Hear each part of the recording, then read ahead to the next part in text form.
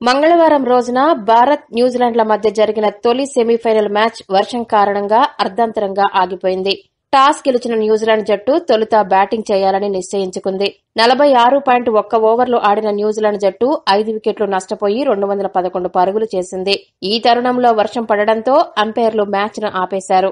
Duckworth Lewis ప్రకారం భారత జట్టుతో కనీసం 20 ఓవర్లైనా ఆడించాలని భావించినప్పటికీ వాతావరణం ఏమాత్రం అనుకూలించకపోవడంతో మ్యాచ్ ని రిజర్వ్ డేకు వాయిదా వేశారు. డక్వర్త్ లూయిస్ ప్రకారం మ్యాచ్ జరగకుండా మ్యాచ్ రిజర్వ్ డేకు వాయిదా పడడం భారత జట్టుకు ఎంతో లాభిస్తుందని విశ్లేషకులు చెబుతున్నారు. అందుకు 2 కారణాలను కూడా తెలియజేస్తున్నారు.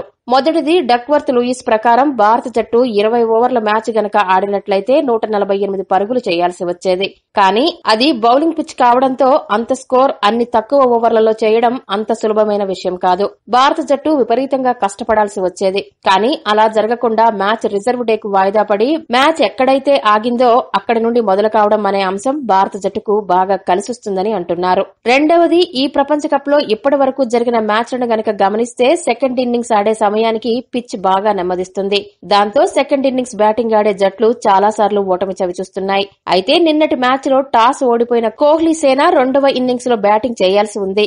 కానీ వర్షం కారణంగా మ్యాచ్ ఈ రోజుకు వాయిదా పడింది.